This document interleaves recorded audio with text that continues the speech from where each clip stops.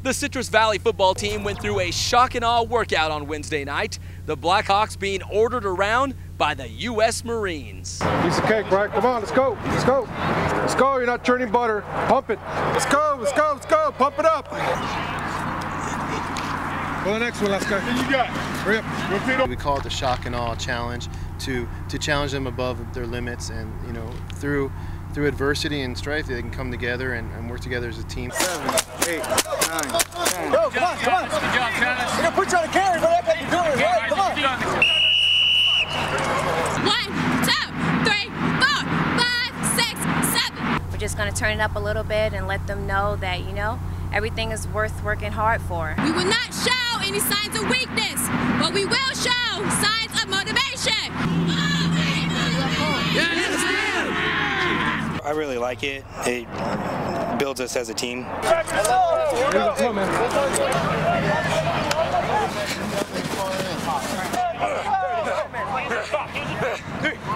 You're gonna do 50 ammo carry lifts. You do it wrong, you're gonna do it again. All the way up. All the way up. Extend those arms out. Let's go. Come on. Pump it, pump it, pump it. Come on. 20. Faster, faster. What do you think about this workout, the shock and awe workout? It's killing. It's better than our regular workout, I think so. Let's go faster! Let's go faster!